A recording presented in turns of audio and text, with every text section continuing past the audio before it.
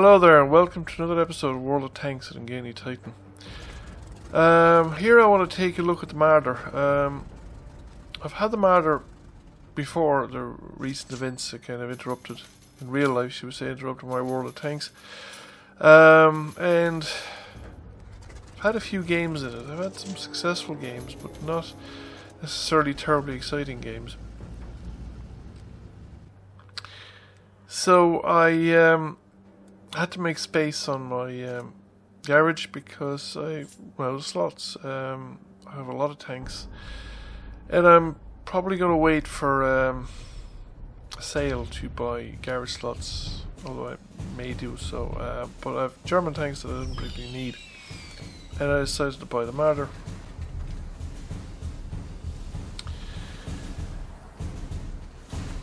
And equip the Marder, find a team. So most of the games that I played in the Marder don't actually have a team that had tank mastery. That said, I have enough, or I have enough German tier 2 and tier 3 premium tanks that I was able to run the team through those, the crew through the premium tanks to gain tank mastery quite shortly after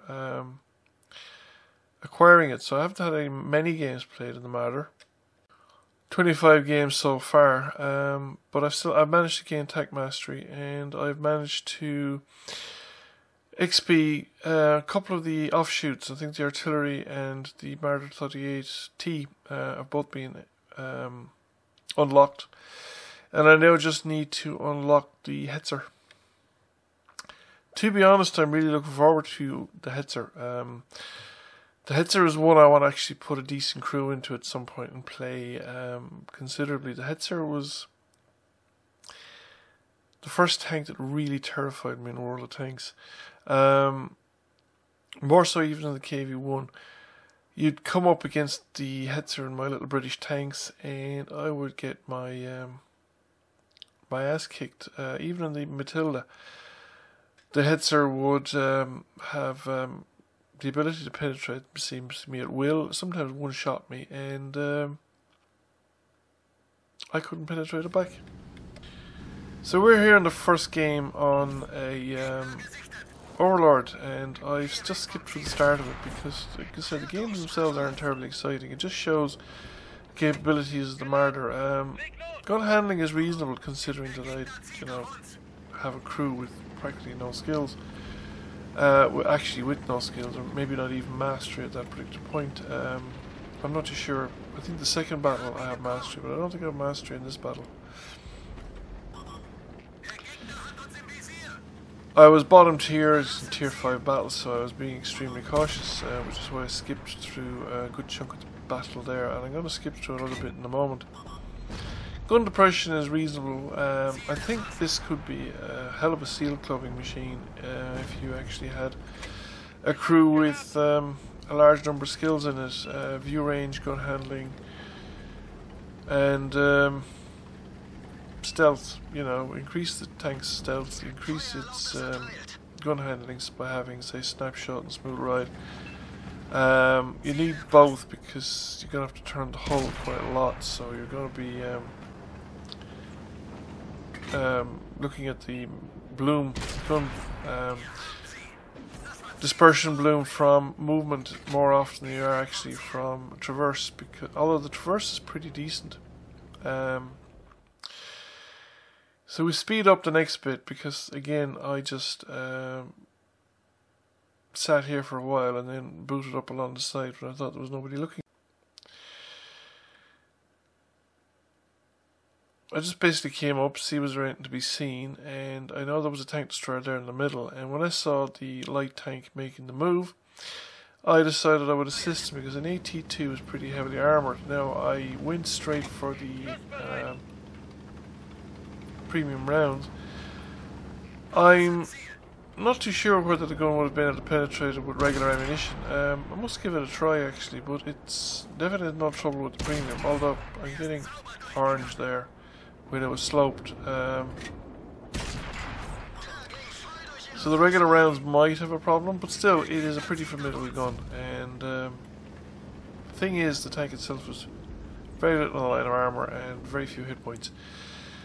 So even an AT2 will put it out of action pretty quickly. Probably take 3 or 4 shots because the AT2 doesn't do huge amounts of damage, but it has a horrendous rate of fire. But there's quite a lot of tanks that will one-shot it at tier, and high, or most higher tier tanks will just one-shot it. However, it doesn't have too much difficulty penetrating other tanks, so I have found that side of the tank to be very, very useful. And it's a very easy tank to get a fire for effect on, because again, it has very few hit points, so something like 2-3 penetrating shots, and you get your fire for effect. So that's not a very demanding thing in a particular game. Now, we've just spotted the last remaining enemy tank. He's sitting at spawn point and he's probably AFK, so if I miss with that one, switch over to the regular ammunition because it's tier 3, M2 medium. Somebody else removes most of his health points and that's it, it's game over. And because I had been damaging high tier tanks, I get a first class mastery out of this. Only 500 damage, 3 destroyed, and I get a first class mastery. And we come second by experience. Second battle is on Prokhorovka. Again, I'm going to skip through large chunks of this battle because for a good substantial amount at the start of this battle I was lagged out of it. I could move, but I had very poor responsivity. If you look, even on the speeded up video, you watch the ping timer, the bars, you notice that I have very few of them. So Prokhorovka at tier 3 can be very, very odd. All sorts of stuff can happen. In this particular case, it's everybody rushes to the middle. I decided initially to be cautious because this is not, like I said, a very well armoured tank. So you just really want to sit back, let stuff happen. However, as I was sitting back, I realised that my connection was extremely tenuous, and that a lot of the time my tank was going to be unresponsive. I also sat back a lot longer than I might otherwise have because we were detecting quite a lot of the enemy tanks. I mean, quite a lot of our tanks just charged over the top. And I was just amazed that nobody drove down the other side of the railway. We're almost 4.5 minutes into the game and nobody's appeared down by the edge of the railway track. And in fact, as far as I know, nobody in this game crossed over the railway line. Nobody went east of the railway line. The whole battle took place west of the railway, which is rather unusual. At about this point in the game, my connection had recovered. I had more or less control of the tank, and I decided that I was actually too far back, that I actually needed to get closer to my allied players, and if somebody went into the cap circle, well, we could deal with it.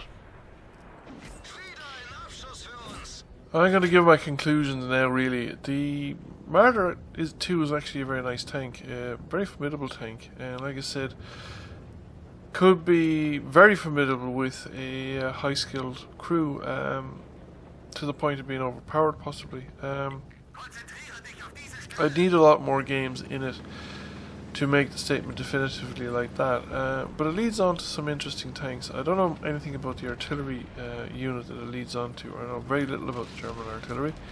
I haven't really played any of them at all yet. I've been on the receiving end of Guerrillas and Humbles and stuff like that, and Vesps, so it's not a pleasant experience. And I know I've seen Guerrilla and Humble gameplay, and they're relatively mobile, relatively well armoured, and reasonably accurate artillery pieces.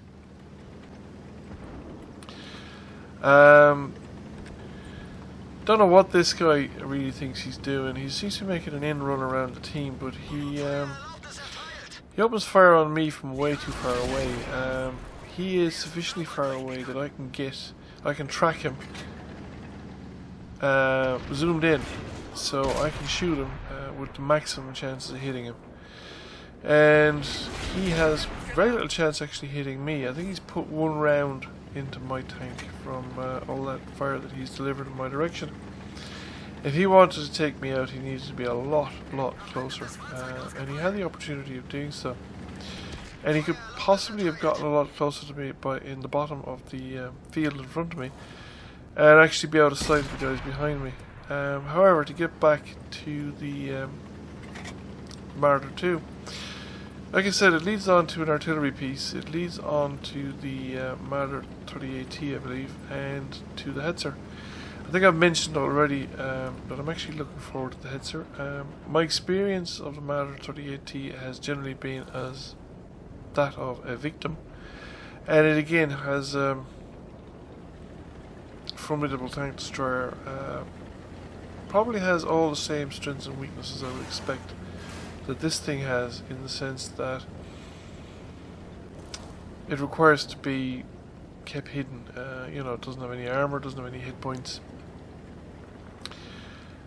You need to be well back, you need to stay out of sight, out of contact, and to make the most of a tank like that. And that can be very difficult at low tiers, because especially if it's your first line in a nation, you don't have a crews with a lot of training, you don't have crews with a lot of experiences or skills, so you're playing these tanks with